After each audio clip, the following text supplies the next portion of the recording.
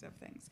I'm Abby Wolf. Good afternoon. I'm the executive director of the Hutchins Center, and it's a pleasure to welcome you here on this sunny and very cold afternoon. I hope you wore your gloves before because my hands were numb outside.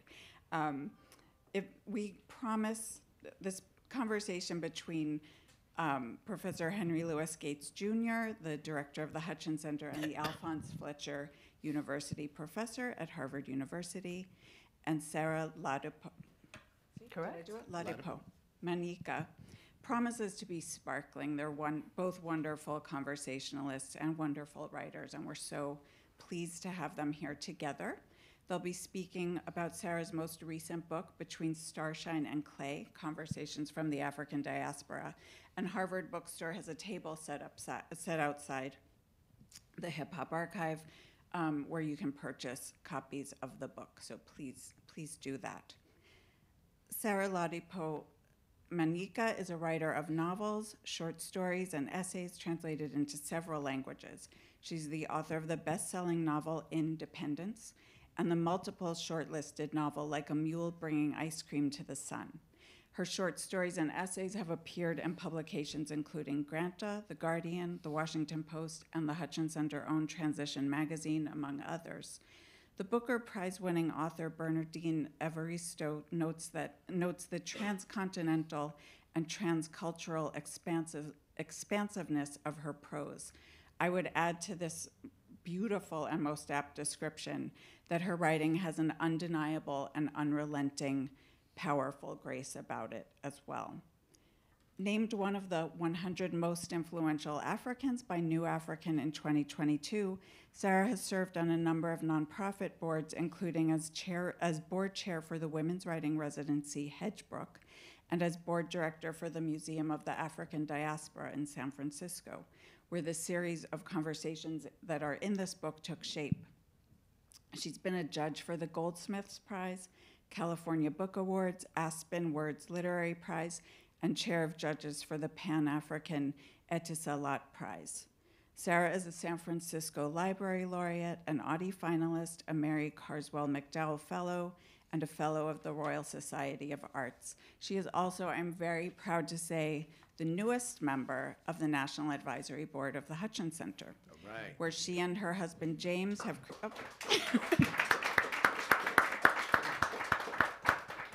And at the Hutchins Center, she and her husband James have created the JMD Manyika Fellowship to support artists and scholars of the Zimbabwean diaspora. This fellowship is just one symbol of Sarah's deep and abiding commitment to the arts and to the life of the mind. This commitment is beautifully on display in her most recent book, Between Starshine and Clay, Conversations from the African Diaspora.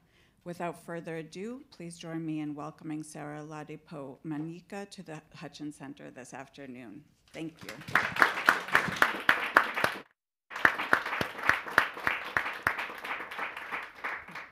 Thank you so much, Abby. And thanks to each of you for coming, particularly three people who came all the way down Massachusetts Avenue from MIT. Be nice to them, everyone. Be nice to them. Sarah, you're one of the most attentive listeners. Listening is an act of generosity. And you are, in so many ways, a generous person. But we're here today to hear you speak on this brilliant collection of interviews you conducted, literally across the African diaspora. And to be a good interviewer, one must be an attentive listener. However, by way of introduction to your new friends assembled here today, would you share a bit about your own diaspora story? Well, first of all, thank you so much, Skip, for being in conversation with me. Thank you, Abby, for that lovely introduction. And to everyone who's come on a Friday afternoon, it's great to see you all. Now, what was the question? Who are you? Who are your people? I always ask guests in Finding Your Roots. I mean, after you've praised my, good listening skills. There we are, that's right. What's my diaspora story? Mm-hmm. So I think maybe I would describe it as having two parts. Biographical. Grew up in Nigeria, where my father is from, and spent some time in Kenya, and then spent some time in Europe, in England and France, and most recently the United States. And so these are, and also some time in Zimbabwe where my husband James is from. So these are locations, people in this book are generally from one of those places. So there's a lived experience I've had of living within Africa and in the African diaspora. And then a scholarly experience, I guess, studying about the diaspora, studying African history and African literature, teaching. So those two sides probably are where my passion for anything related to the African diaspora stems from. But very general answer, my friend. Oh, Professor Gates. No, no, not many specifics. I'm not going to let you get away with that. When I sit down with guests to find your roots, first thing I ask them is, who are your people? When people, I know people look at you, look at your name, look at you, and say, who are your people? Yeah. How do you respond? You're my people. Y'all are my people. So anyone, yeah, get specific. Anyone who has that same passion and interest in Africa and the African diaspora, and all humans ultimately come from Africa. Yeah, that's a difficult question. Who are your people? Hey, this is my show. I So you're show. you're biracial. I am. So yeah. So I'm like you, 50%. 50%. So 50% what? 50%. Oh, but 50% white, 50% black, 50% West African, English, 50% English. So your mom was English. Yes. And your father's Nigerian. Yes. And drilling down more, your father's Yoruba. Yes, that's right. And where's your mom from in England? So my mum is from the north. She's from a city called York. And I remember growing up in Nigeria, I went to an American missionary school, and every time I would say that my mother was from York, it would be corrected to New York. Like, no. Yeah. So. Well, when you were asked about your identity in school, was it awkward for you? Did you have, my friend Anthony Opp, you know, my best friend, always had a pat answer, and I'm not going to tell you what his answer was. I'm curious about how you dealt with that in school, and if it was uncomfortable. Well, I think when I was younger, and I probably allude to this in the introductory chapter, I was referred to as Oyimbo, so which literally means in Pidgin English, peeled skin, pale skin. White person. White, yeah. So in Nigeria, I was white, and then when I would visit my grandparents in the north of England, in York, I was not white. Right. I was colored at that time, and then coming to the States, I'm black. So different conceptions, different social constructions of race. And so as a child, I think one wants to fit in. I mean, it was not just the fact that I was a different color to the majority of people, but I was also a pastor's kid. I wore glasses, was very short-sighted. So so I stood out in a lot of different ways. In every African-American autobiography, and even starting in the slave narratives. In the slave narratives, there's a moment when, say, Frederick Douglass or Harriet Jacobs, whomever, it's consistent, when they find out that they're a slave. So the point was to say you're not born a slave, that being a slave is a socially constructed identity. And it's absolutely the case in black autobiography. There's a moment when you discover that you're black. And generally, it's a painful experience. What was yours? Did you undergo that experience? And for you, I'm curious, was it a mirrored experience? In Nigeria, did you have an experience discovering that you're mixed? And then in England, did you have the experience discovering that you were colored? Would you share that with us, please? Yeah, and I write a little bit about this in the introductory chapter. So yes, discovering that I'm white initially, or conceived as other and different and an outsider in Nigeria. And then as I write about in this chapter, when I go to England as a teenager, I I'm finding that there are black people in England who have never lived in Africa, but they claim an African heritage. They refer to themselves as African, and so this is new to me. So kind of, you know, coming to terms with the way that different people both categorize themselves and the way that societies categorize them. And, you know, and then coming to America and taking some years to understand the way that the racial history of America, you know, there are people like you, Skip and Morrison and Baldwin, that I really feel that I learned so much about America. I learned about the history of this country and the history of race. And so a nod to Baldwin, I entitled that introductory chapter, Notes of a Native Daughter, because Baldwin really speaks to me both as a writer. You know, he talks about trying to write sentences as clean as a bone. He speaks to me as someone who has had a Pan-African experience. He lived in different places, including France, where I've lived, and so I identify with that. And he writes about the different places that he's lived in and the different experiences of being a black person in different parts of the world. And yeah, I mean, I can go on and on about Baldwin, but the wisdom that Baldwin has, the wisdom of holding on to two separate things that might seem contradictory. So remaining committed to the struggle against injustices while keeping your heart free of hatred and despair. So, did you have an N-word experience in England?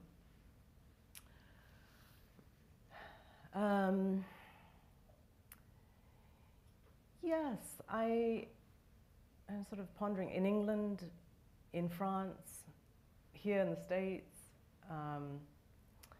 and I write about the experience in France, which was a variant of an N-word experience, being perceived and attacked as, because I appeared to be Arab. Right, Algerian. Yeah. Right. Yeah. But would you share that? I mean, people haven't read your introduction. They will, because we'll make them, they won't be able to get out of this without buying the well, book. I mean, I think just quickly, the anecdote in France was when I spent a year at the University of Bordeaux, and I was coming from town back to campus in the middle of the day, and I was waiting for a bus, and a group of, so I would have referred to them as skinheads at that time, came up and started speaking to me in French and telling me to go back, and I was, you know, a dirty Arab, and it was one of those situations where I found myself not quite knowing what to do, because on one hand I want to say I'm not Arab, I'm not Moroccan, I'm not Algerian, but then that's actually not the point. You know, and I'm certainly not one of them. Yeah, exactly. But then I think the hard part about that was this was the middle of the day, people were passing, nobody stopped, and feeling very, very vulnerable, and just the arbitrariness of you know, racial discrimination and attacks. It doesn't matter whether I'm Arab or not. Right. I'm just a color, a shade that is disliked. Yeah. How old were you when you had that experience? Early 20s, or 20 maybe. Did you have a childhood experience like that? You know, I'm trying to think. I mean, I guess the childhood experience is knowing that my grandparents disowned my mother because she married a black man. And, but always feeling and hoping, and this was probably nurtured by my parents, by my mother, that they were just, it was of their generation, they didn't know any better, they were naive, and they would come round, which they did to some extent. They came round to embracing the grandchildren, but still sort of didn't forgive the parents. Right. Yeah. And did the parents forgive the grandparents? Mum and Dad who were listening, yes, they did. Yeah, Yeah. they did. It's a very tough thing. Yeah. My first wife was a white American, and her parents effectively disowned her until we had grandchildren. But I never really was comfortable with them. You know, it never, you like me now. Why do you like me now? Right? Now, how much do you like me now? You know, I never was, I never forgave that. And it was a very, very difficult thing. So which, you know, we're a nation of boxes, identity boxes. Which boxes do you check? Black. Yeah. But not black and white. No. Because you're. No, and I think, you know, so my mind was slightly lingering on my grandparents. I remember just one little anecdote when my grandmother was older and beginning to have dementia. I remember very vividly her sort of, it was sort of like a daydream or a nightmare, and she was talking about, you know, a black man who was trying to rape her, and I just like, you know, just like all the stereotypes and things that she must have had, and just, again, just that being very hurtful. But back to the checking of boxes. So, you know, realizing that it's fine to identify, you know, my mother is white, my father is black, so you know, I have both black and white, but in a power structure, and you know, in terms of identifying with a group that has faced discrimination and so forth, it's not helpful to say I'm black and I'm white. So I definitely identify as black. Yeah. Would you say that, in your experience as a mixed race person, was it more socially awkward to be mixed in England or in Nigeria? Socially awkward. It depends where I was, and you know, when you're in England, one also has to talk about class. Big time. Yeah. So, yeah, and I think it's more. When I think about that childhood, I would think more about age and just wanting to fit in as a young child. That's what kind of was the prevailing issue for me as a child. Children wanting to fit in. Was it easier to fit in England or in Nigeria?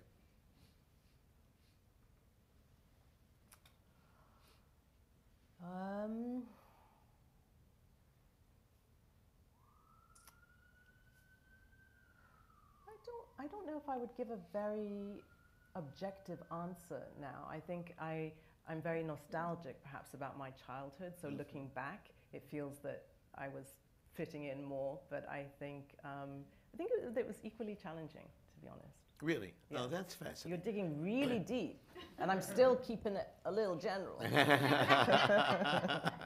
I'm not, you see, she's a good interviewer, and I like to think I am too.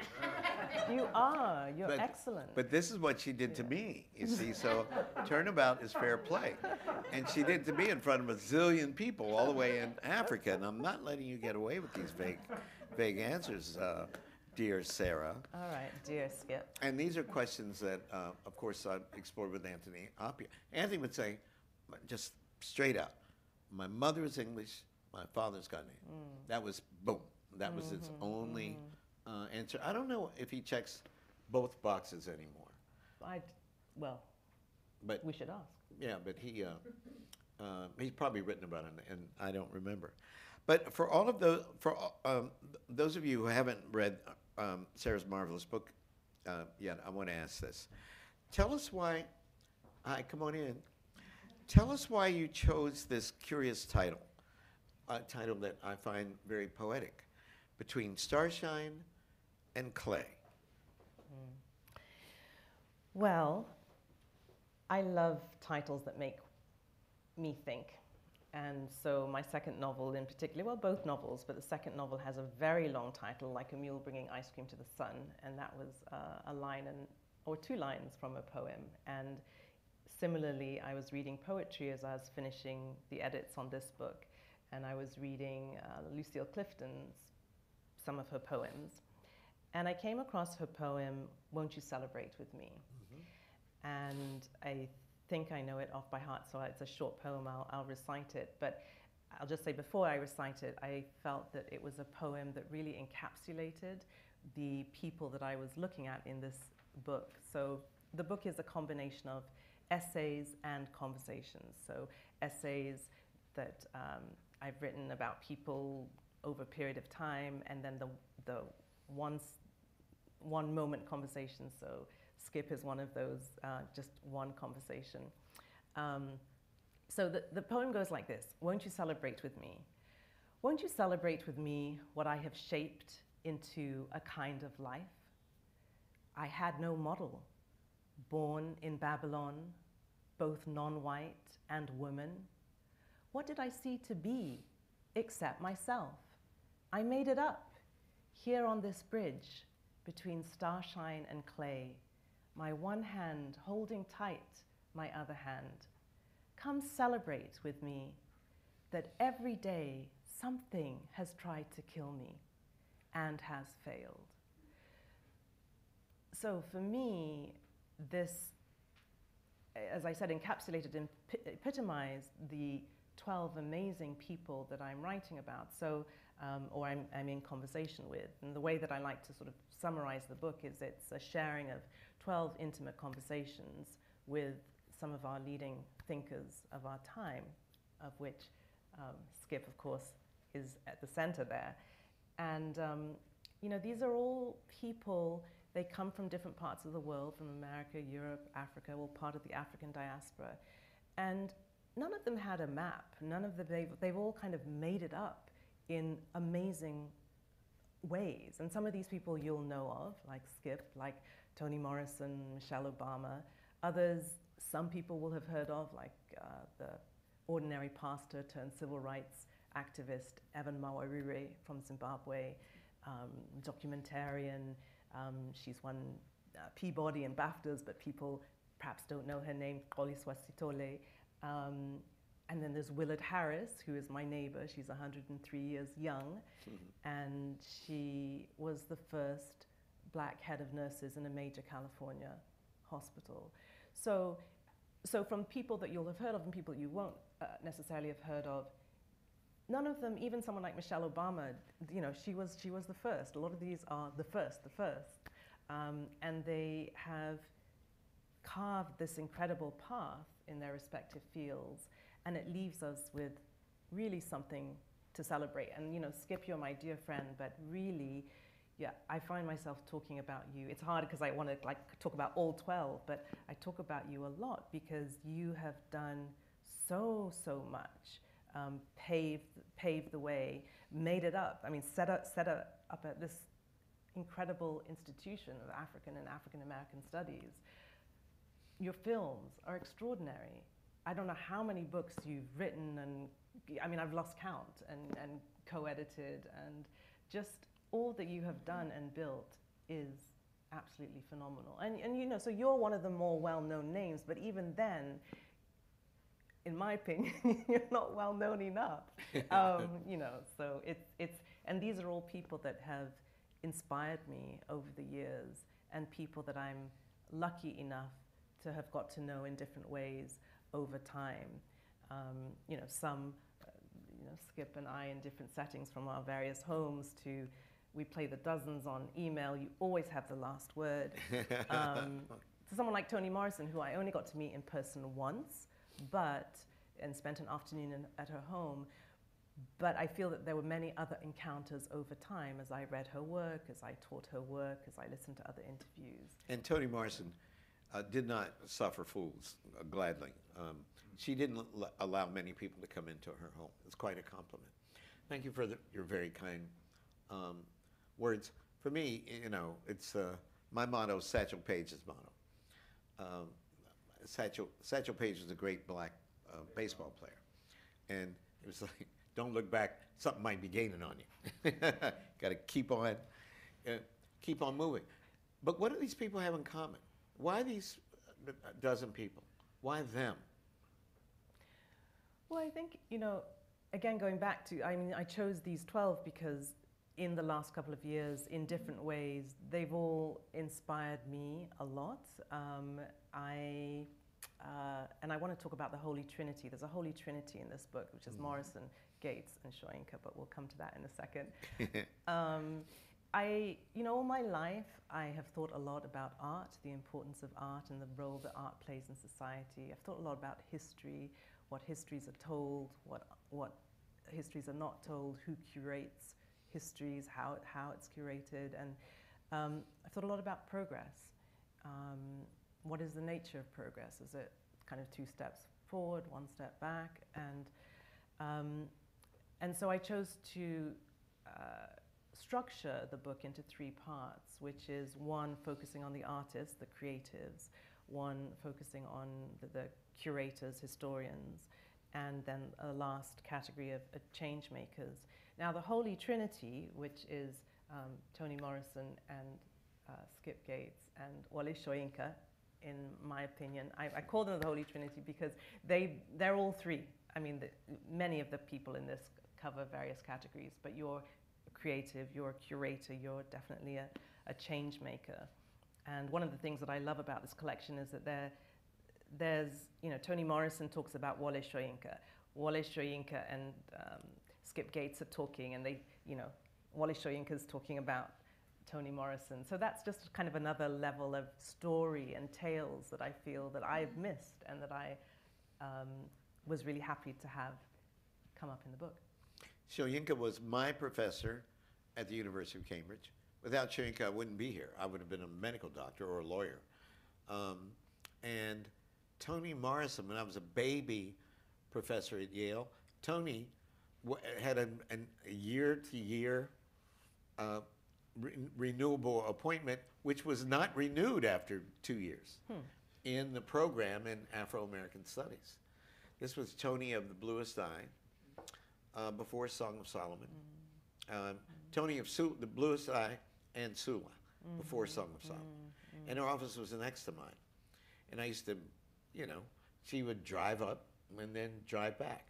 She was a prominent editor at Random House and well respected, but she was not Toni Morrison. No one would have predicted that she would be the first African American to win the Nobel Prize. So it's very. I had an interesting relationship with both of them. I wouldn't say I was intimate with Toni at all, but I knew her, and I knew her at a very important time in my life, and admired her very much, and watched her meteoric rise in the literary profession. And Soyinka, of course, is my other best friend, as you very well know. So it's an honor. The difference between Toni Morrison and Wole Soyinka on one hand and Henry Louis Gates Jr., it's called the Nobel Prize. Yours is coming. It's I don't coming. think the phone ringing. Got to keep that cell phone on all night long. October. That's never going to happen. Before we go back, and it's an honor to be considered even in the same breath with the two of them. But I'm just, if I can interrupt, just Sure. tagging onto what you were saying about Morrison, sort of before she became famous. One of the things that I write about in Margaret Busby's chapter, so Margaret Busby was the youngest ever publisher in England and the first black woman publisher, and has just done amazing things, including putting together Daughters of Africa and New Daughters of Africa, which are two phenomenal anthologies bringing writings of black women together over the centuries. And as I was preparing to go and talk to Toni Morrison, I reached out to Margaret because I remember Margaret saying that she'd been in conversation, recorded it for film, for Channel 4, I think. This is before Toni was well known, or before she won the Nobel. And Channel 4 never ran the interview that Margaret and Toni had. So, you know, Margaret kindly shared it with me. But, you know, again, these in terms of archives, that was never shown. And not even after the Nobel Prize? What's she going to do with it? No. Well, I think you should talk about. Yeah. Do you have her number? I'll call her at dinner. Yeah. There you go. Who do you write through? You know, every writer has other subtexts that they're writing and rewriting. The first black writer I ever read was James Baldwin. And I was given, James Baldwin, as far as I'm concerned, was an average novelist, but a genius essayist. And playwright, again, so-so, but a genius essayist. And I was at an Episcopal church camp, the Anglican Church. You're familiar with the Anglican Church, I do believe. Oh, yes. Little preacher's kid, PK, pastor's All right, kid in England. all right. Pastor's kid in Nigeria, right? Yeah. We call him preacher's kid, Okay. PK. So same church, the Anglican Communion. And it was August of 1965, which was the summer of the Watts riots. And I was 14 years, I was on the eve of my 15th birthday. And I had been raised in my mother's church, a Methodist church. And I've written about this, you know, but most people don't. Between the ages of 12 and 14, I was I accepted Jesus as my Savior. I didn't go to basketball games, which I loved. I didn't dance, which I loved. I didn't listen to rock and roll music. It was a very strict church, and I did that in a bargain with God because my mother was sick, and I made a deal with Jesus that if she didn't die, I would give my life to Christ. So I'll change the subject before I start to cry. So, but when I was 14, my Zora Neale Hurston has a marvelous phrase that her anthropological training at Columbia was fitting her too tight, like a girdle. And the church, the beliefs in this church were fitting me too tight, like an ill-sized girdle. I mean, I had the same mind that I have today, and I was worshiping with people who believed the world had been created in 7 days and it actually wasn't Adam and Eve. They didn't know about metaphor or figurative language. So I was feeling like a hypocrite. And my brother was in dental school, and he came home and he said, "This is ridiculous. You're going to this crazy church. I'm going to take you to a movie." And I loved the movies. And I hadn't been to a movie in 2 years. And he took me to see Hard Day's Night. And when I came out, Sarah, I thought a bolt of lightning was going to come out of the sky. But it felt good. You know, I knew I was never going to go back to that church in the same way after I saw A Hard Day's Night. So my father was an Episcopalian. And I decided I didn't want to give up my beliefs in God, but I didn't want to be a hypocrite in that church. So I switched to the Episcopal Church, right? Mm-hmm. So they sent me to the diocesan church camp, summer camp. And it was great. And right in the middle occurred the Watts riots. Mm. And we were cut off from newspapers. Remember, this is 1965. Mm-hmm. So the Sunday paper was brought from the local town, along with milk and eggs and things like that. Mm-hmm. So I was walking through this church camp, and I saw all the white kids. There were only 3 black. I mean, how many black Episcopalians are even today, let alone in West Virginia, back in 1965? There were 102 kids at the camp and 3 black kids. So all the white kids were in a circle. And as I approached this group, they stopped talking, they all looked at me. So I knew it had to be something about race, just unconsciously I knew that. And when I walked into the circle, they showed me a paper that said Negroes Riot in Watts. So I did not know what a riot was. I did not know if that meant white people were killing black people or black people were killing white people. And I didn't know where Watts was. So it was very confusing and very unsettling, very, very awkward. In the way, I don't know about you and your schooling, but for us, and I went to white schools my whole life, integrated schools. We called it the white school. When anything black, and that was very rare, everybody would look at us. You know, you were the voice of the black community, which was horrible. When we studied about slavery, how ignorant our ancestors were. In Africa, they were savages, they were primitive, they didn't have clothes. They would all look at us. And it was awkward. Slavery was the best thing that ever happened to our African ancestors because they were primitive and ugly and naked and et cetera, et cetera. Again, this was horrible, right? So I was in that zone, and I'd been in that zone before. But I didn't know what the landscape was in that zone. And that night, an Episcopal priest from New England, surprise, surprise, gave me a copy of Nobody Knows My Name. And there was this black man staring at me on the cover. And it took me a while to figure out that that was a photograph of the man whose name was on the title page. And it was James Baldwin. And I kept a commonplace book, and you all know a commonplace book is a notebook when you write down. When you start it, it's because some author has named an emotion or a thought that you didn't even know you had. Something that was beautiful, like you felt, the way you felt about Lucille Clifton's poem. Or just articulated a sentiment or an insight. With James Baldwin, I basically transcribed his paragraphs. Each of us helplessly and forever, you know, that's one of it. He used commas like that and dashes all the time. Each of us, comma, helplessly and forever, comma, contains the other. male and female, female and male, female and male, white and black, black and white. We are a part of each other. Many of my countrymen find this fact exceedingly inconvenient and even unfair. And so, very often, do I. But none of us can do anything at all about it. There are a dozen commas in what I just said. He was addicted to commas, and so I became addicted to commas. All of this is a long-winded way of saying, who was in your commonplace book? Who did you imitate? Who do you imitate now? Who do you write out of? Well, I'll come to that in a minute, but as you're talking, you know, when we started the conversation and you're asking about identity and racial identity, it struck me as you were talking that when I was younger, the fact that my father was a pastor and we lived in a very multi-faith environment and also a multi-ethnic environment, and we were Yoruba, and you know, it wasn't very long after the Biafran War.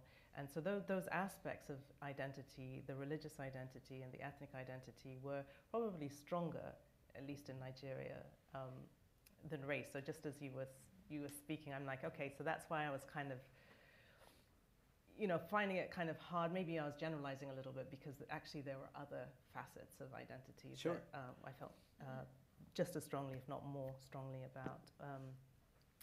But in terms of... Right, if you live in a place where everybody's black, what's black? Being Yoruba as opposed to Igbo or Hausa, much more important. I mean, you won't... Africans become black when Europeans show up or when they go to Africa, when they go to Europe. Yeah. So absolutely. But Baldwin, I mean, I want... My tendency is I want to hear more about your meeting with Baldwin as well in France. Not a chance, yeah, I lady. know. It's much more interesting. But Baldwin certainly, as I've said earlier, has just such an influence. And I'm with you as well. I love his work, but it's his essays that I'm drawn to the most. And they just are timeless. And I have learned so much from him. And just so quick, just the way he speaks and so quick with thought. And I think he talks about how, you know, writers, we figure things out as we're writing things. So we're not that good, or some of us are not that good at kind of coming up with answers on the spot. But he was both. He was, yeah, he was. Yeah, so Baldwin, when it comes to essays and really, again, trying to write as clean as a bone, I sort of look at my pencil and I think about that all the time. Toni Morrison, the talking books, the orality of her work is something... Oh, jazz is the talking book. Yes. Yes. My favorite. Yes, yeah. Yeah. So, and then honestly, Skip, I mean, just I've always been an inveterate eavesdropper, maybe as a pastor's kid, like listening to conversations. And also as a child, people forget that you're there. But I mean, I can't just say just as a child, even as an adult. I hear a snippet of conversation and I'll wonder, well, what happened before that and what happened after that? So just the everyday listening to conversations, the way people phrase things. Here I'm going to come to Anna Devere Smith, the way people hold themselves and carry themselves in their bodies, that tells a story as well. So I'm always watching and listening. And, do you go home and write down snippets of conversations? I do. I tend to use my voice app. I'll just record something or note something using voice, yeah.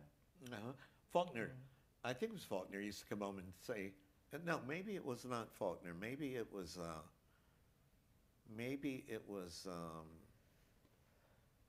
Thomas Mann. I can't remember, but maybe it'll come to me at dinner. But he would come home and tell his wife, just talk to me. Just tell me what happened. No matter how mundane, just tell me, and then he would write it down. And he got a lot of his storylines and also dialogue, listening to voice. Okay, Desert Island Discs. Oh. Desert Island Discs, you have 3. Who is it? You know, I want to be the host of Desert Island Disc. Isn't that audacious? Well, you could do that. We could arrange that. We Okay. could start the American. There's no equivalent. Tell people what Desert Island Disc is. Okay, Kirsty Young is the best. I mean, I'm sorry to Lauren Laverne, who's the current host. I mean, she's good as well, but Kirsty Young was amazing. So Desert Island Discs has been running for over 70 years. It's a BBC radio program. And the premise of it is you have a guest that comes in, and the premise is that you're cast away to a desert island. And what 7 tracks, maybe it's 7 or 8, I can't remember, would you take with you if you were cast away to this desert island? And then you can also take a luxury item, and you can also take a book. You're given the complete works of Shakespeare, and in the past it was the Bible, but now you can take any other faith book with you. And it's, music is such, it brings up nostalgia, and it's often, for most people, it's a way of sort of narrating their lives. And I just love it. I'm just drawn to people's life stories, even people that I don't know of. The combination of someone talking about their life and talking about music, and what an appropriate thing to be saying in the hip hop archive, is just so compelling and wonderful. And I was looking at some of the archives. Paul Robeson was on in 1957. Really? I think, yeah. But they don't have his interview, which is, or the conversation, which, I would have loved. They've listed the songs that he chose and his luxury item. Do you know what his luxury item was? What would you have guessed? I started to say Cadillac to be funny.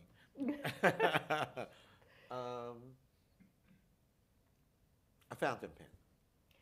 It's a good guess. Many people take pens. A Benin bronze. Really? Yeah. Wow. So for me, that was just like, the Pan-African spirit. Yeah. Yeah.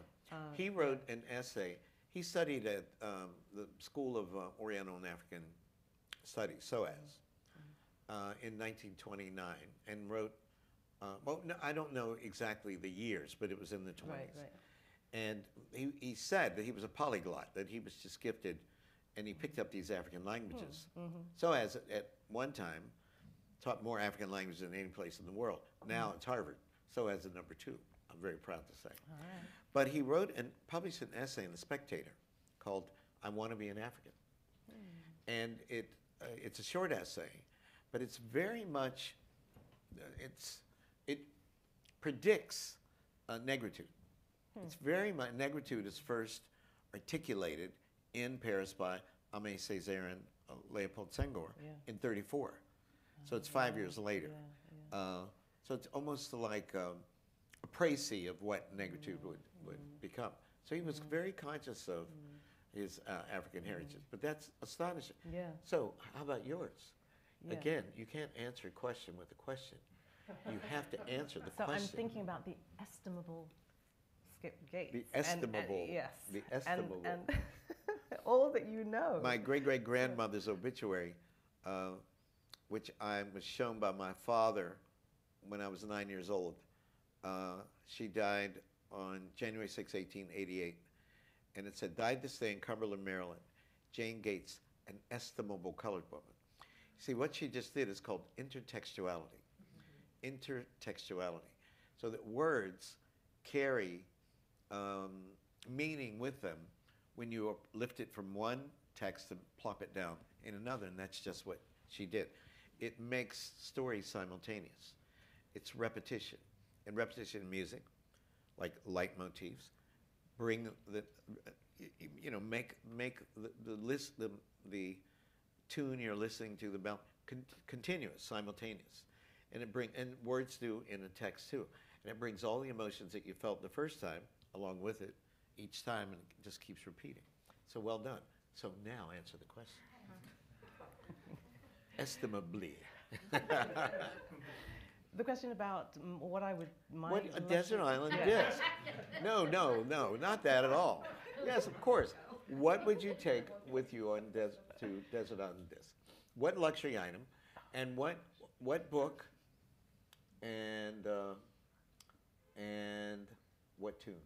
You don't have to do 7, but you can do whatever. I'm very interested in what book. I'm very interested in what luxury item. It would be one of your books, No, it Skip. would not. Don't fib in front of your son. You know, books, it would be poetry.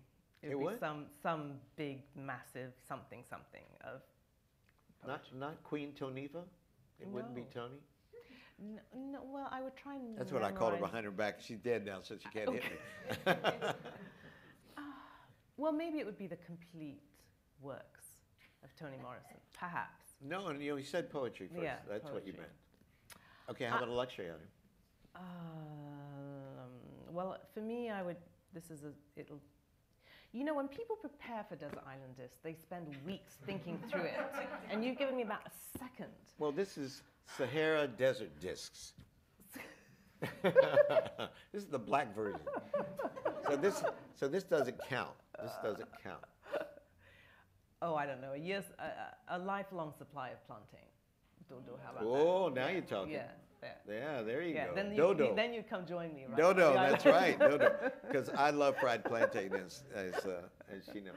All right, and okay, 3 tunes, 3 recordings, just 3. That's easy. Who do you listen to? I'm trying to ask.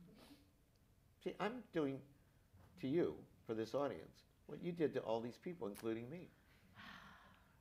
There would have to be a hymn, because you know I'm a pastor's kid. So What a friend we have in Jesus. I'm not going to join you. You keep going though. All our sins and griefs to bear. Okay, Probably what's How your? Great Thou Art. Oh, how great thou art! Yeah. That was my father's favorite, Yeah. and Billy Graham used that as his theme song.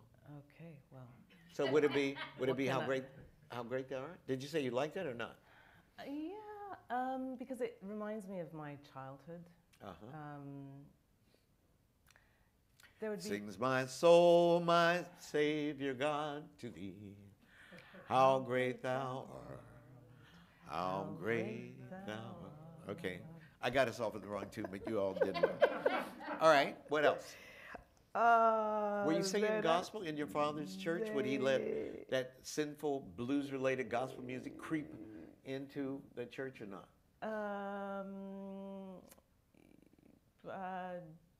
Yes, sort of.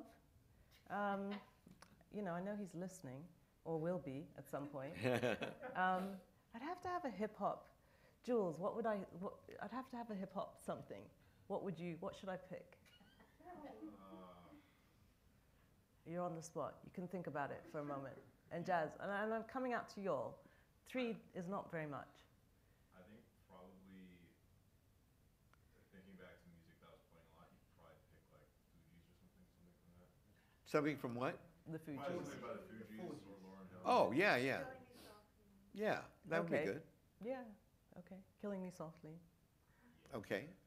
What about jazz? Do you like jazz or blues or R&B, soul? Love Supreme. Love Supreme. Culture. That's good. That would be a good choice. There. That's it. Oh, yeah, because you said the hymn. Yeah. All right. How about Okay. you? No, I'm not going to let you get away with that. You know, I love the W.E.B. Du Bois Award ceremony. Oh, yeah? I didn't get a chance to say this to you in our public conversation. It's the best award ceremony in the world. And I've been to the Booker, I've been to a couple, you know, sort of fancy places. And one of the things I love is you singing. Oh, well, Ride On King Jesus, that's my song. Yeah. That is that would be one of mine. Miles Davis, Kind of Blue. Yeah. I would do that. Ride On King Jesus. I love the spirituals, and I love, if I had to pick one, it would be Ride On King Jesus. Okay. And Precious Lord, Take My Hand by Thomas Dorsey. They would be my 3. See how I got that? out? Yeah, that was all right. I decided to cut you some slack. Baldwin's essays, but more the collected Du Bois. Du Bois was he was very lyrical and a deep thinker. Yeah. I wouldn't say James Baldwin was not as profoundly original as a thinker as W.E.B. Du Bois was. Du Bois coined 2 of the guiding metaphors for black literature in the 20th century. The metaphor double consciousness and the veil. And that's hard to do, you know, to come up with a metaphor. You know, he wasn't sitting around thinking, I'm going to create a metaphor that everybody's going to use from now till Toni Morrison, whom he never heard of, right? But he did. And that's quite astonishing. So I've started reading a new book by, I think, one of your mentees. He came through here, Chad L. Williams, The Wounded World, on W.E.B. Du Bois's writing on the First World War. Right. And yeah, recent. It comes out in April. Yeah, because I haven't even read it, but I just heard about it. Yeah. Because I think you're doing an event with him. You'll be in conversation, so you'll have read it by then. Yes, absolutely. That's why I know about this. Yes, absolutely. No, and in fact, I agreed to do it because I wanted to think about World War I, you know. And there was a documentary recently about the horrors of World War I, and I think that we've forgotten. When I was a kid, Armistice Day was a big day. School was out, and we had to go to the cemetery when World War I ended. But now I don't think people have to do that. So why are you thinking of that book? Well, because I'm thinking about W.E.B. Du Bois. I feel I read The Souls of Black Folks a while ago, and so I'm just coming back to Du Bois. So what is it about Baldwin? You've talked about him, but what does he mean to you, and what does he mean to us? Why is he relevant? Baldwin went through a period when nobody read him. Baldwin fell out of favor, and then he came back. He fell out of favor after the horrible essay that Eldridge Cleaver wrote about him, and a homophobic essay in Soul on Ice. And then he sort of lost his voice. He lost his rhythm. He was trying, I've written about this, isn't just my opinion, but he was trying to, Samuel Johnson, I'm going to paraphrase, said that so much of human folly is a result of the failure to imitate those we least resemble. And I felt that Baldwin, for a time, was playing to the black cultural nationalist when he clearly was not. I mean, he was a race man, but he wasn't a cultural nationalist.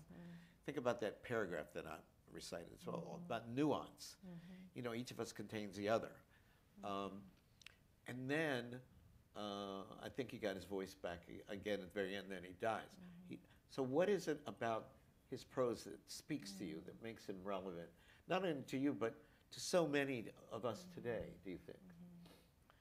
Well, Morrison, when she wrote about him after he had died, she talked about Baldwin giving her the gifts of tenderness, language, and courage. I think she gave us those gifts as well. And so I agree with her. There is a tenderness in his writing, courage, and language. And again, particularly in the essays. And for me, again, going back to, I lived in France, and so the essays that he wrote in France have a special resonance. We didn't live in France at the same time. But there is this, and his visits to Africa as well. So I really identify in that sense with his kind of Pan-African view. And so many, Cory Booker is in this book, and Cory Booker's memoir, like almost every other chapter, begins with a quote from Baldwin. Yeah. Margaret Busby, the legendary British publisher, she knew Baldwin, and she knew Baldwin's brother David. So there's all this, Baldwin definitely runs through, many of them, the people that I write about. Do you know he's about to announce his engagement? Who's about to? Cory. Really? Is this public knowledge? It is. It's a bit too late now. It's not a secret, and there is a big. I'm just like, Cory, how come I don't know this? Well, I can. Oh, well, we're on Zoom, aren't we? We're on Zoom. Oh, well, I'll tell you at dinner. Okay. I'll tell you at dinner. I don't want to be accused, though, of spilling the beans, but Okay, I think you and just there's- kind of spilt them a little bit. well, no, that's not a big thing, but the identity of Oh, the person to whom he's engaged. can we have dinner right now? I'll tell you. I'll tell you. I will tell you at dinner. I promise. Okay. And there, about half of you are coming. Now I want you to read from this marvelous collection. But before that, how does it differ for you as an interviewer and writer to connect with an international treasure like Toni Morrison and a local personal hero like the Willard. centenarian, Yeah. Mrs. Harris? Well, there's no difference. They were all, whether one is a celebrity or not, and maybe this is the pastor's kid, just all fabulous, fabulous lives. I think I do have a special I'm drawn to older people. And maybe that's as a result of growing up in Nigeria, and again, I don't want to essentialize cultures, but definitely much more of a reverence for older age, and I'm just even in my novels and so forth, I'm drawn to an older voice. And I mean, someone like Willard Harris, she's actually doing an event right now, some honoring of some nurses associations, so I couldn't attend her event. But she's, in many respects, she feels often younger than me. She has such a young spirit. She's always eager to learn. So. No, I'm so glad that I love first of all, it's an honor just to be in this company. And I love the people that, I admired each of these people. You can read, of course, whatever you want, but if I could ask, Yeah. could you set the stage for your own essay on your journey to the South Pole, and perhaps read a passage or two from it, if you're comfortable doing that, but if not, anything you want. So the book is bookended with two personal essays, one that I've talked about, Notes of a Native Daughter, with a very reverent bow to Baldwin, and then the last chapter is entitled The White Continent, and this is based on a trip that I took about a year ago to the South Pole. And I think if I read from the beginning, it sort of speaks for itself, but I wanted to end the book with this essay, in part because this was a continent that's physically, it's white, it's ice. And I didn't know very much about the continent before I went. I didn't even know how it was governed by a coalition of countries that ensure that no military exercises happen, no mining takes place, only scientific research is done. I mean, it's an incredible model for what we can do as humans if we come together. And when you're on that continent, especially when you go in, well, even on the coast, I presume, but we went into the interior, you're so bundled up, you can't tell if someone is black, white, what gender they are. It's just you're human, just to see another human.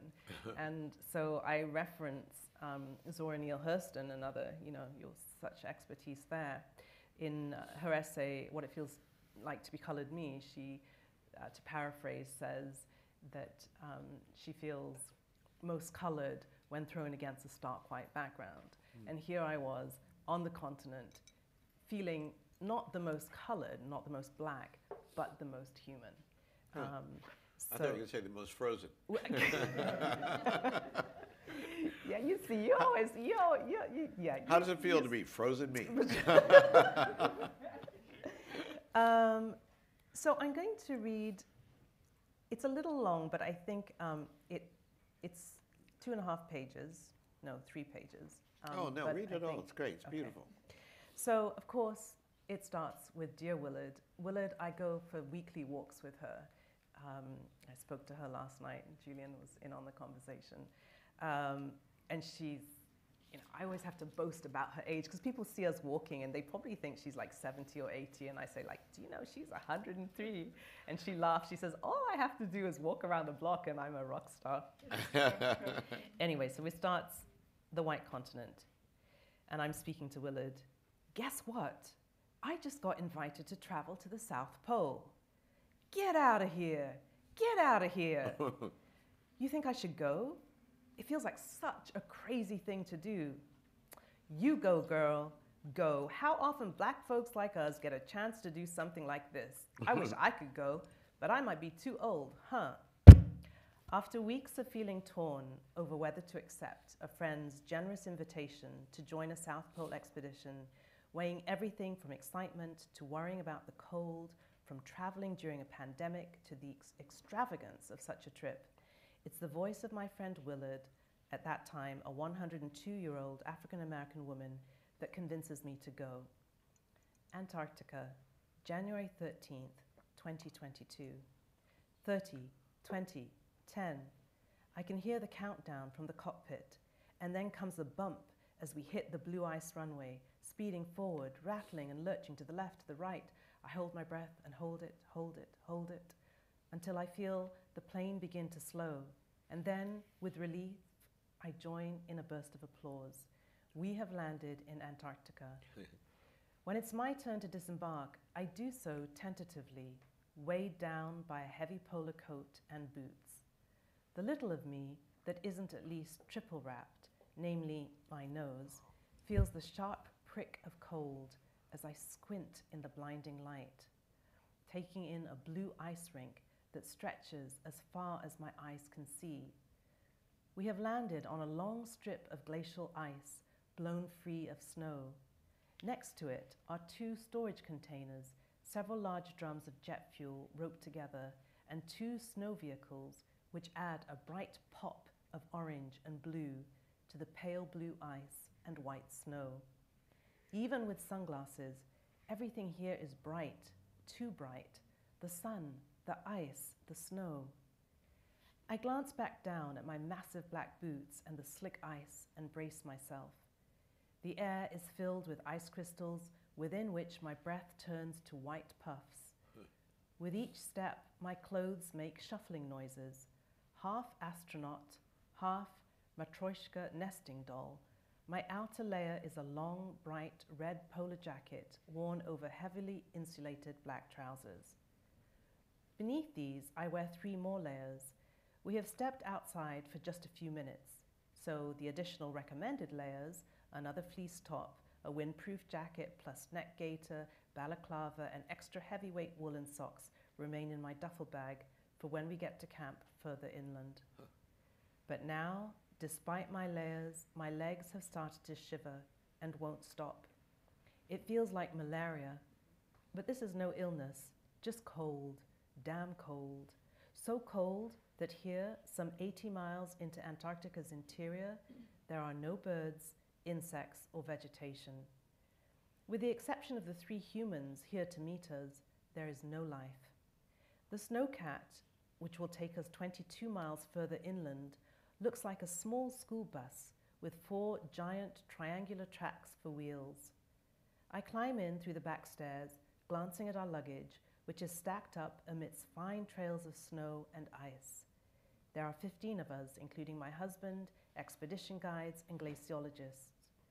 Outside, the snow-covered peaks look like meringues, and on the white snow, our vehicle's shadow is the same royal blue as the sky. As we set off, our expedition guide explains how the route has been mapped out ahead of time with ground-penetrating sonar to detect any cracks in the ice. These crevasses, which run as deep as 60 meters and as wide as 9 meters, are invisible to the naked eye when lightly filled with snowdrift. As such, whenever we stop, we're advised not to wander beyond the demarcated route. Our glaciologist, who has lost colleagues to crevasses, once had a narrow escape himself. If you hit one, he advises wryly, hope to fall deep and hard, as there's little chance of being rescued. We journey for another 2 hours, passing the Ellsworth mountain range, whose peaks are completely submerged beneath glacial ice and snow. Occasionally, bare granite peaks called nunataks protrude from the ice like a monument from another era. The absence of life makes it feel both extraterrestrial and prehistoric. It's hard to even imagine what this place would be like without the thick blanket of ice. Yet, 90 million years ago, dinosaurs roamed the continent in temperate rainforests. I begin to think in geological time. Growing up, I didn't know that Antarctica was the world's largest polar desert and the size of India and China combined. But I did know something about deserts. I lived in the northern city of Jos, Nigeria, 1,500 miles from the Sahara Desert. And during Harmattan season, the winds brought in the fine cinnamon Saharan dust. I was mesmerized by tales of the Sahara, its vastness, the extreme heat, the beauty and terror of it, but most of all, by stories of its nomadic peoples. Antarctica's polar desert feels analogous in terms of its striking beauty and lurking terrors, but it's bigger, much bigger, cold and empty. In the weeks leading up to the trip, I'd followed a spate of articles about Antarctica's melting sea ice and wondered what visible marks of climate change I might see.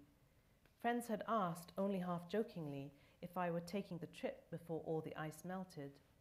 And to my surprise, our glaciologist explains that Antarctica's ice, at least its interior ice, as opposed to the ice shelves on the coast, will not melt anytime soon. The ice, I learn, is on average 2 kilometers deep. 2 kilometers deep. Contrary to what I'd expected, the continent's interior is one of the few places on Earth that looks almost exactly the same as it did thousands of years earlier. The surface feels so pristine that I have nothing to compare it to beyond make-believe landscapes that I associate with toothpaste or chewing gum ads, all bright, clean, and twinkly. Ironically, unlike other parts of the world, such as where I live in California, here it's the absence of visible change that makes me want to do more to preserve what we have. I find myself thinking of how much of the environmental crisis messaging is, of necessity, apocalyptic in tone, sea levels rising, ice shelves collapsing, and yet now I wonder if such messaging may be doomed without some hope or inspiration. Instead of presenting visible signs of warming, Antarctica is a picture of what unspoiled, pristine environments can look like. It's a stark reminder that while our human species might perish, Earth will continue to exist on its own terms. The planet doesn't need us to exist. We need it. Ah, beautiful.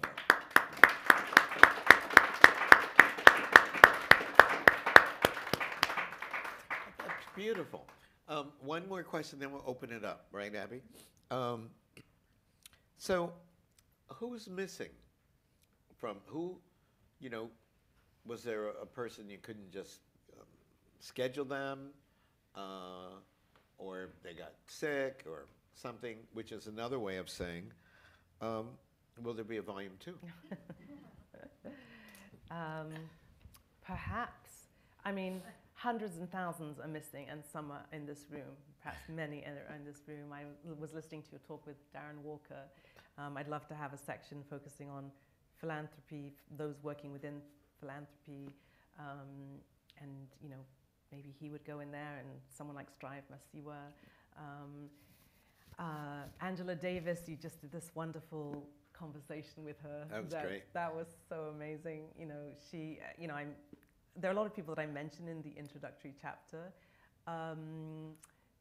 There's so many. I'm going to highlight one or two people in the room as well, but I will say, back to the W.E.B. Du Bois Awards ceremony, everybody that's been honored, it should, I'd love to be in conversation. But then, I'm also thinking about people that I've been lucky enough to meet. So Giannis Antetokounmpo, for example, I met in the summer, and I'd love to spend more time getting to know him and being in conversation with him. So that's a sports person. There are no sports people in this book. So many have been mentees of yours, someone like Elizabeth Alexander, and I'm my eye is drawn to someone, Courage Jidula. How do you pronounce your last name? Podo. Okay, Kpodo. And correct me if I'm wrong. He's here at MIT and in architecture, and he's just been selected for the Venice Architettura 2023. I think you're the youngest ever. You come from Ghana, and so I've been lucky enough to meet him once or twice. I would love to. So this is the future Starshine. That's and great. So, That's great. David Ajay coming, right? Yeah. So congratulations. You what? I work with him. Oh, you worked with David. Oh, good, good. Yeah. No, Yeah. congratulations. Let's give it up to this young man. Good. So, are you planning it, Volume 2? Do you think I should? Absolutely. I think we all should. Shouldn't she? Okay. Yeah. Good. Questions? Let's open it up. This is the way I started with her is how I start with my guests on Finding Your Roots. How about that? I'm honored. And then after 4 hours of climbing the branches of their family tree, I always end with the same question. Who are your people now? How about that? Questions, comments? Yes. You're a tough act to follow here, asking a question, but you know, if we do a little twist on the cliche saying, with great not power but access comes responsibility. Can you talk a little bit about how you might have felt the burden as well as the excitement of that responsibility of having access to these people, to these intimate conversations, to these insights, you know, almost as if you've been handed a fragile thing, a precious gift. What kind of responsibility did that feel like? It's a good question, and maybe it would feel differently with everyone. So this is Hollis, who I was lucky enough to meet. She's a writer and based in Amsterdam, so all the way from Amsterdam, further than down the road. Wow. I mean, certainly I felt that weight, even though the only meeting I had with Toni Morrison, unlike the others in the collection, was just once in person. But I think I felt the most nervous, not so much about being in conversation. I think maybe that was just a credit to her. She's very warm and made, as there were two of us, made us feel at home. But writing about her, like, how do you write? Yeah, that's about what I Toni mean in terms Morrison? of what you create from those conversations. That's where the responsibility thing. Do you do justice to it? I took courage from something that Toni Morrison said in her Nobel lecture, and I don't know if I can recite it, but so let me just say I'm paraphrasing. She says in the course of her Nobel lecture, which I revisit yearly, it's such a powerful lecture, something to the effect of one can never pin down war, slavery, difficult things in language, but it's the reach towards the ineffable that matters. That's kind of how I'm paraphrasing. And so I keep thinking about the reach towards the ineffable. I just try to do the conversation or the essay justice. And then in terms of responsibility, some of these, half of the chapters in the book, including Skip's chapter, were conversations that I did for the Museum of the African Diaspora during COVID.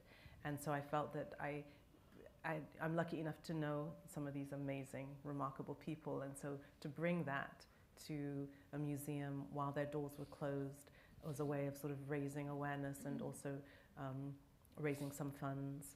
And, you know, similarly in a small way, any author proceeds for this book will go towards supporting artists. So in the initial year to the Museum of the African Diaspora and Hedgebrook, which supports women's voices, women-identified voices. So in those ways, feeling that one is hopefully giving back and encouraging all the new Starshine that we have. Yeah. Beautiful, thank you. Thank you. Thank you. Next question.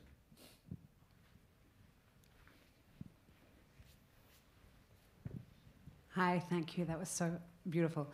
You talked about France and what an impression it made on you. And I guess in a follow-up of the question about who's not in the book, there aren't, if you could put French or French Caribbean figures in the book, who might you choose? And what would you want that to bring to the world? Yeah, I mean, you know, unfortunately, this is just you know, I can't cover everything. It's just a few voices. I would have to give that some more thought, and I would want to also read up and learn about, you know, more about who's doing what now. Maryse Condé comes to mind. I read her work early on, and revisiting it recently. I would love suggestions. And again, these are, you know, I'm thinking about people that I've had some kind of encounters with. So I had encounters with her writing, and we served on a publication on an advisory board together. And we're bringing her here back in April. Oh, so you can come. Why don't you come and be our guest, and you can interview her. Oh. First interview for Volume 2. C'est super. Yeah. Yes, but so. She's from Guadeloupe, for those of you who don't know, and a great novelist. But really good point. Yeah. Who would you suggest? There's an amazing scholar, Man Fatou Niang, who's writing about France at the moment and how it feels to be a black female scholar in France in contexts where sometimes you walk into a space and your very body is a challenge to the structures that operate in that space. I think she would be an amazing person to interview. And then historical figures. Professor Gates has done some work on Josephine Baker. So in an imaginary sort of yeah, if we could go back in time, yeah. Would you include North Africa? Yeah, absolutely, yeah. As I would say, Tahar Benjamin. Tahar, yes, and I've loved. Corruption was the book that I liked a lot, and the Little Friends. Latin America, Abby said. So yeah, Abby, I'm coming to you for that. I'll send you to the right people. Okay. Yeah. D1. Yes. Thank you very much for this talk and for this book. To piggyback on Skip's initial question, I thought it was a powerful way to start the conversation, asking who are your people, and to hear you exploring, you know, your past and whatnot. I'm curious, what was your mother's approach towards teaching you about your ethnicity, your identity? I'm curious, what was her vantage point in terms of how she either preferred for you to refer to yourself, or how she taught you about both sides of, you know, what makes up your background? This is a great question. Anthony Appiah writes about that quite a lot. I mean, again, you know, back to Nigeria, it was perhaps other facets of my identity, like being a pastor's child and being a Christian, and you know, In being a Muslim Yoruba. area, in a Muslim Well, town. it was quite mixed, actually. It was just? mixed. Yeah, it was mixed. And so I think, you know, my mother, first and foremost, I'd say, raised my brother and I to, she did everything she could to make sure we had great books to read.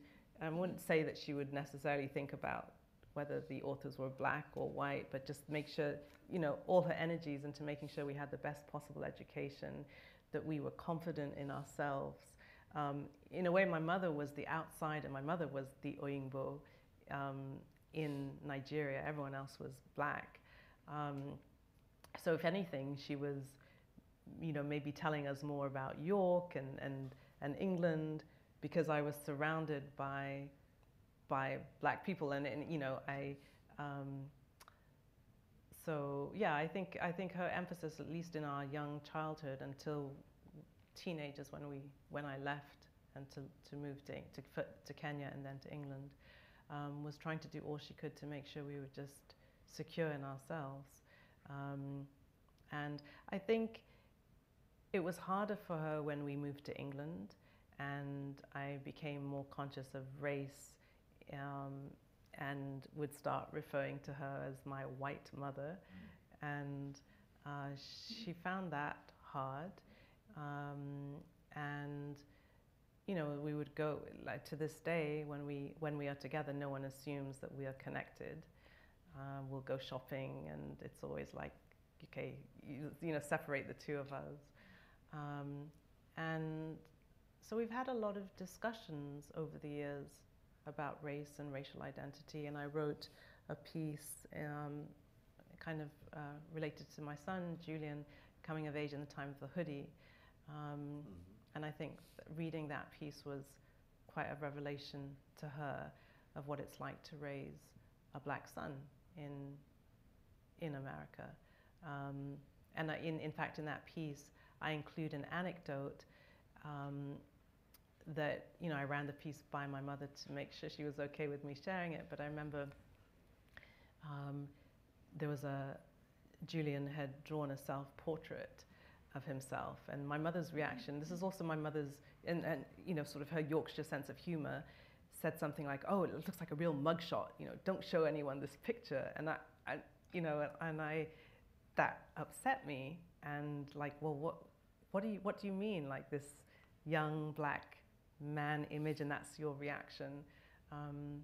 So yeah, so we've had lots of conversations.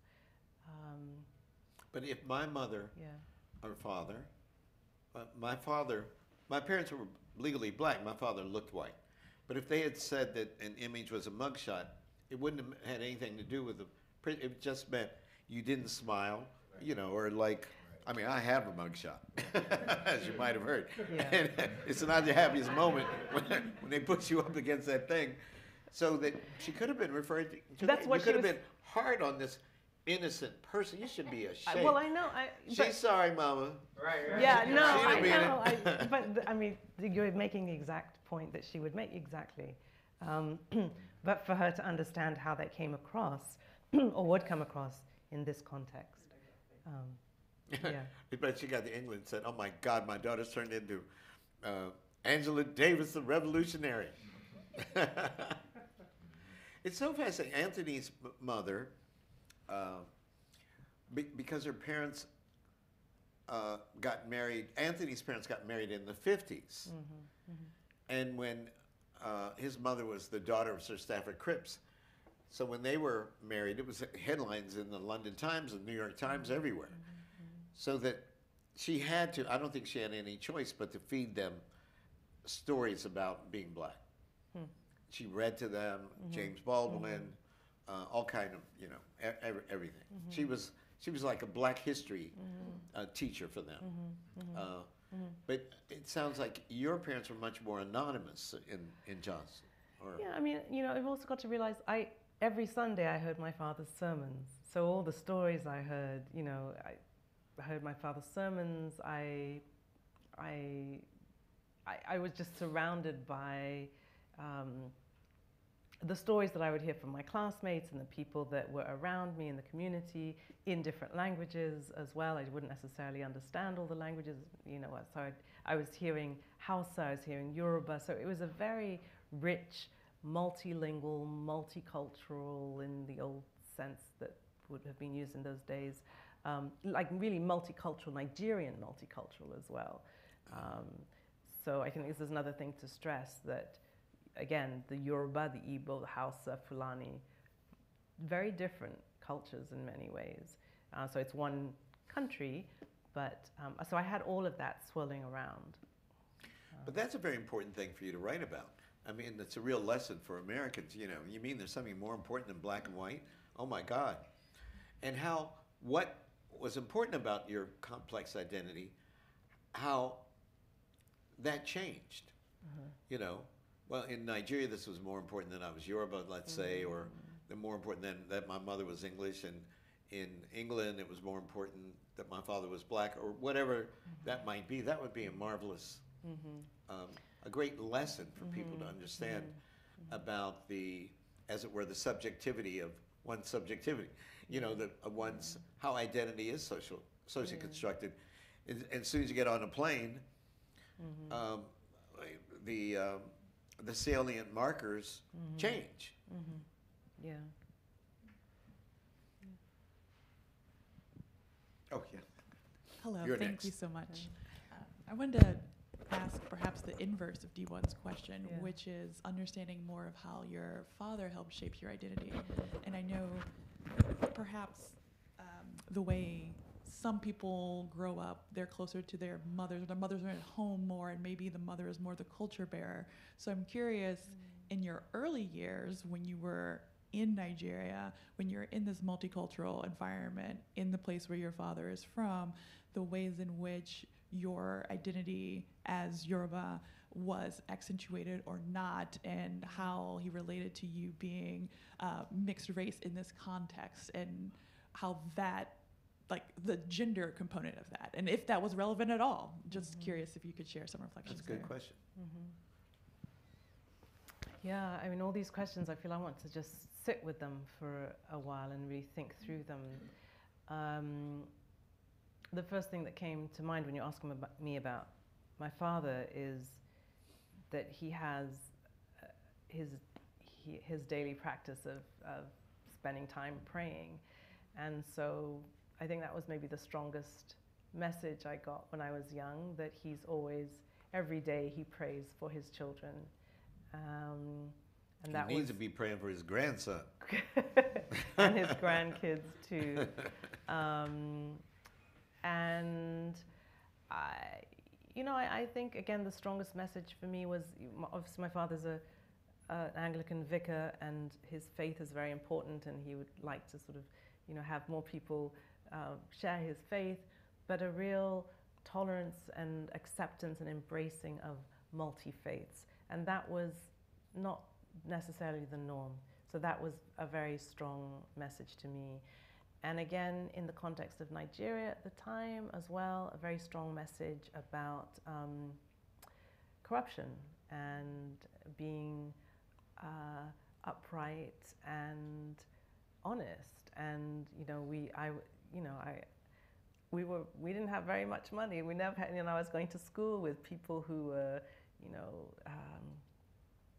their parents were in the military or in the government, and we always had like secondhand cars and secondhand clothes, and as a young child, I was always kind of, not always, but looking at everyone else who always seemed to have a much more sparkly life. And my father's and parents' insistence. My father raised his own support, so we never knew how much money we would get from time to time. So I think I'm talking more about sort of life lessons, and also his insistence on, we're all created equal in the eyes of God, no matter what station we hold in life or who we are. And so I think those lessons were embedded in me from the very beginning, and have stayed with me. He had his hand up. Thank you. You mentioned living in Kenya, Nigeria, and my question goes to, if you could speak to how you were treated, or you were being light-skinned or white adjacent, or let's just call it white, in terms of how Africans perceive you. And I was wondering whether there's any variation in the way that you're treated, say, in Kenya and Nigeria. And I'm asking this because different African countries had different experiences with European colonization. Some were settler, states, some were non-settler states. And sometimes other scholars have argued whether this then shapes how they relate to whiteness, or in East Africa, Mzungu. So I'm kind of just wondering if there was a variation in the way that you were perceived in different African countries, namely here, Kenya and Nigeria. Excellent question. Yeah, no, you're right. And so a place like Nigeria didn't have a history of settler colonialism in the same way that somewhere like Kenya or the apartheid historical situations that you have in South Africa or in Zimbabwe. And so I write about this in the introductory chapter, that particularly going to Southern Africa was a revelation for me, and suddenly I encounter a new category of colored that you had as a leftover from the apartheid period. So, yeah, and in Nigeria, even though I was from the way I looked, although I'm much darker. If I spend a few weeks in Nigeria, I do get a little bit darker, well, quite a bit darker. But the fact that I could speak Pidgin English, so there's also a linguistic thing that helps, then that kind of even things out. Then I was still slightly Oyinbo, but you know, if I could just, you know, blend in linguistically, then, you know, that was different. And so I noticed the same sort of thing also in Southern Africa. Speaking the language, I don't speak Shona or anything, but if there, that language, an ability to shrink the divide or the space between helps. And Kenya? You're from Kenya? How did we know? Yeah, I mean, yeah, and Kenya's history with the British is something. Wyndham Lewis famously wrote that an Englishman is born branded on the tongue. Who said that? Wyndham Lewis. Okay. And you have an Oxonian accent. When you say you have an upper class English accent. My accent moves. Well, you can pull it out when you need it. Oh yes. And you. It's also the way that one holds oneself. It's true, but more important than all of that is the way you pronounce now the King's English. Don't you think? Do you? Well, let me ask a question. Do you think that's true? I still am finding it difficult to get over the king business. I know, King Charles. Yeah. Yeah, that's a whole other subject. Yeah. What about all these years later? This is something I've interviewed Wole Soyinka at least half a dozen times. And sometimes I ask him the same. I mean, if you looked at all the questions over collectively over these 6 or 7 interviews, maybe half I've asked him 6 or 7 times.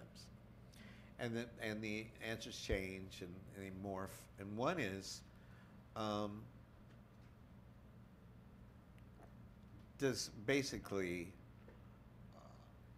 what happened to the hope of Africa? I was 10 years old in 1960 when 17 African, I always forget. If Emmanuel Champong was here, anybody could fact check. I think it's 17 African nations became independent.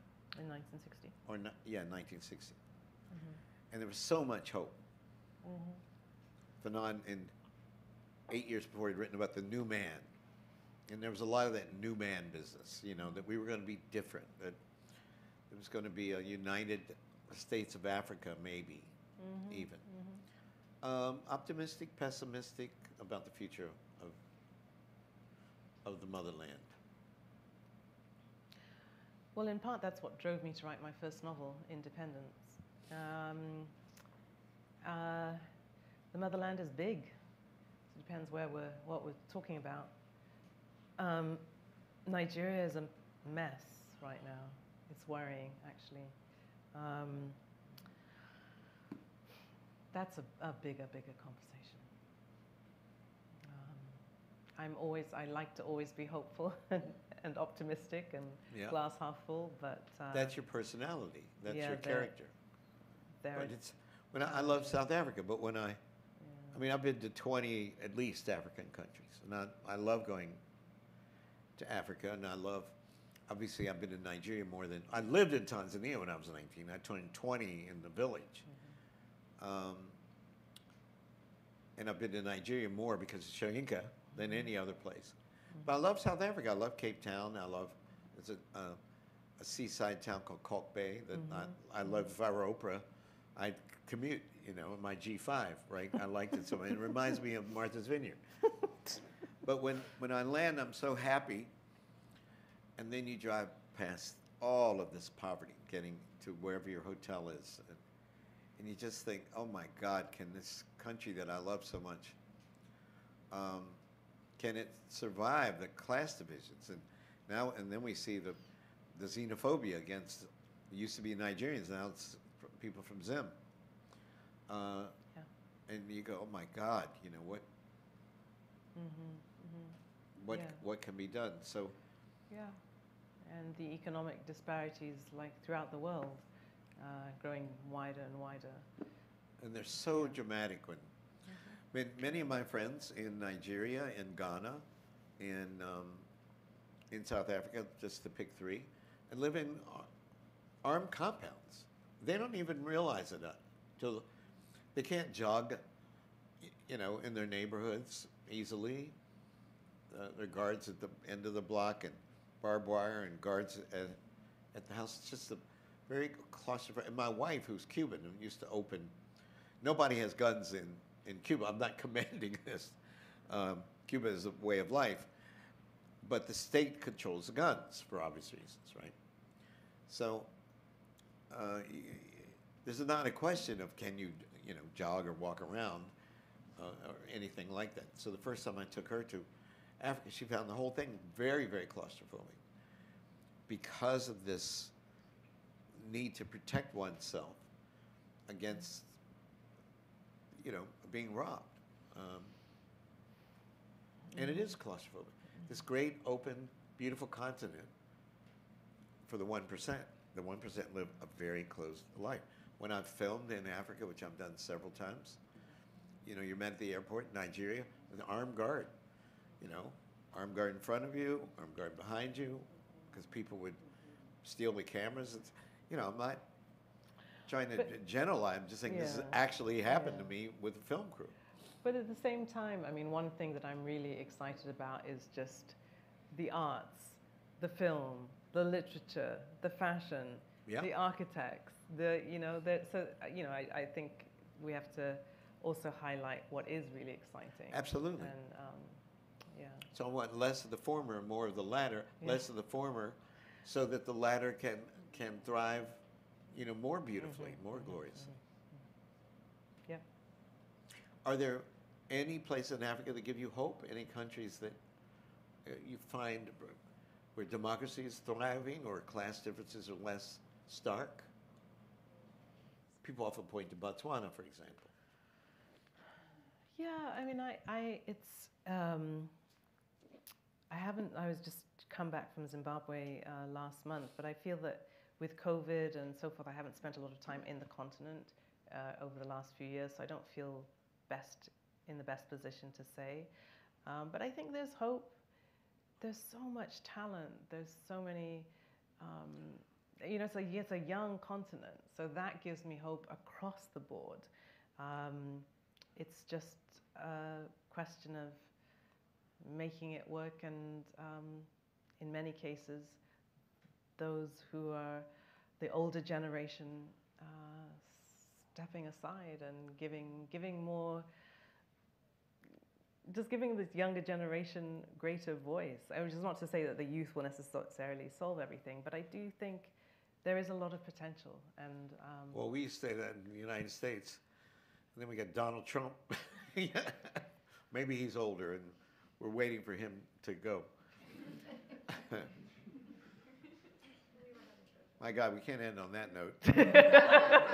Jeez, with Donald Trump on my lips. Oh, question over there? Yes. Question back there, please. Could you stand up, please, so we could see you, if you don't mind? Okay, thank you very much for the lovely talk. So in your book, you mentioned how your education was very missionary, and you didn't have access to Nigerian literature or languages, and it's only when you came across Wale's memoir where you got an indication of Nigeria's past, like a window into Nigeria's past. So would you say that the educational systems have changed since then? So I went to an American missionary school, so you've got to understand in that context, I didn't go to a local government school. I did have access to Nigerian languages just all around me, but I think the point that I was making in my piece was that I wasn't taught African languages and I wasn't reading African literature as a young child. And I hope, and that has changed even in schools that are not local government schools. And I think, again, I'm not up to speed on this, but Nigeria is also trying to bring in local languages in terms of language of instruction, which is, it's a great idea, but unfortunately the books and textbooks are not there. So there are also sometimes a mismatch of maybe some good ideas that you can't start it without having the infrastructure and those who can teach and the textbooks and so forth. So yeah, speaking specifically of Nigeria. Have you two met before, the person? No, but I recognize her, yeah. She happens to be the Manyika. Yes. Yes, in the back. Last question, I think. Right, Abby? I think so, yeah. We have to take this. Sarah, it's wonderful to see Hi, you. Michael. Great to listen to this really terrific conversation. I wondered if you could talk about, you're an Anglo-Nigerian American writer, novelist, and I was curious about whether the reception for your two novels have been different in in the different places that you're from. Yeah. So the book came out in England in last year, October. I haven't gone to Nigeria or talked to anyone in Zimbabwe yet about the book. I think there's the obvious, people in England are more familiar with someone like Margaret Busby and Lord Michael Hastings, for example, than people would be here. But then that said, people also know of Skip Gates and the star Americans. I think there's a general interest in Willard Harris. So she's someone that no one necessarily knew her name. She's the 103-year-old. And I've had lots of people ask, you know, what advice does she give? So there's sort of a hunger for how does one live one's life.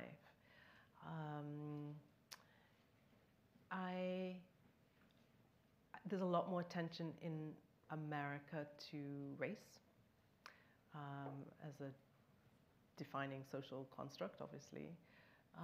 Trying to think of things that people, perhaps in England, more questions about those who are from Africa, like Wole Soyinka and Margaret Busby and Koli Swasitole, and yeah. So I think it's sort of regional differences. What, you know, Europe being a little bit closer geographically and so forth to Africa, perhaps. Yeah, a lot of people asking, you know, what's a black person doing in the South Pole? That's a universal question. Yeah. Ladies and gentlemen, final question from Brazil. Oh. We're going Pan-Africa here. Good evening. Thank you, Sarah, for talking. I'm delighted with your book. Thank you. I need to read it. And with Professor Gates' talk, I am Brazilian. I am writer, artist, and anthropologist, and I am fellow in Hutchins Center. I write books about what is being and become Black women in Brazil today. Then my question is about the concept of body archive appear in your book. If yes, how does it influence if you belong to an ethnic group or not? But maybe to be more deep in, how do you relate to your body archive, body memory? Wow. Sorry. How do I? So I understood the second part. But there's something that prefaced it. How do I relate to my body memory, body archive? You mean her ethnic or racial identity, or how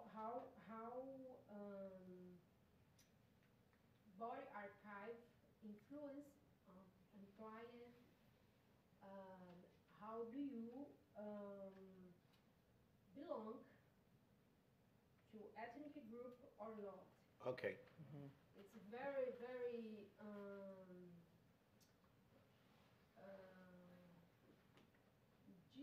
tradition is very present in Brazil. How you archive corporal influence belong. Yeah, your corporal archive, Yes. right? Meaning your multiple identities. And the question being? How do you relate to that?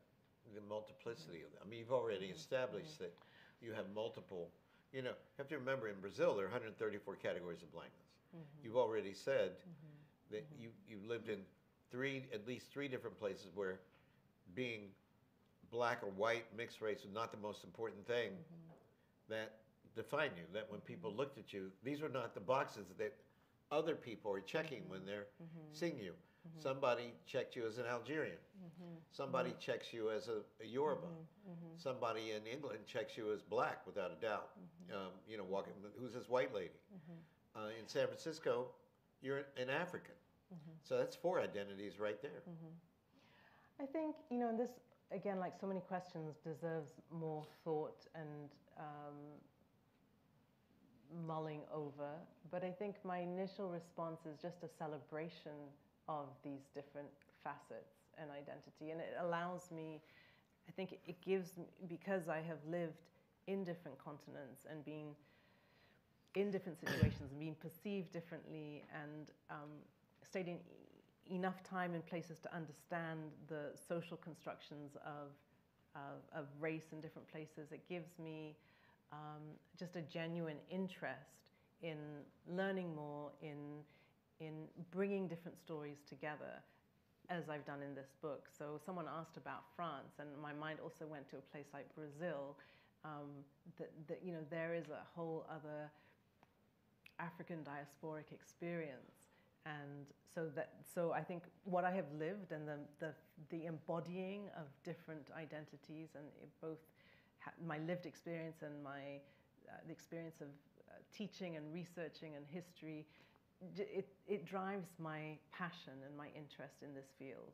And so I celebrate it because I think it leads me to a place where I want to learn more, and I want these stories to be more accessible, these stories of everywhere to be more accessible to the world.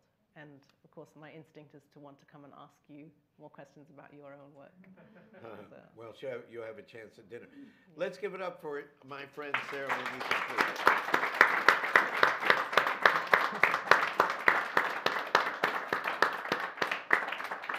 That's wonderful. Thank you. Now, you want to sign some book? Okay, everybody, you can't get out of here unless you buy a book. Oh, and so the other thing is, so it's a celebration of the 12 main people in this book, but it's a celebration of all of us and the collective Starshine. So this is a book that I've carried, it's a copy of the book without the cover, that I've carried around, and I would love everyone to sign it as the collective Starshine. You don't need to say anything. Some people have said nice things. You can sign on whatever page you want to, but for me, this is my Starshine. I carry it around with me, my copy of the book signed by you. So you don't need to buy a book, but I would love you to sign my book. So. Well, you can do that out there as you buy the book. Ignore all that. I'm a bully.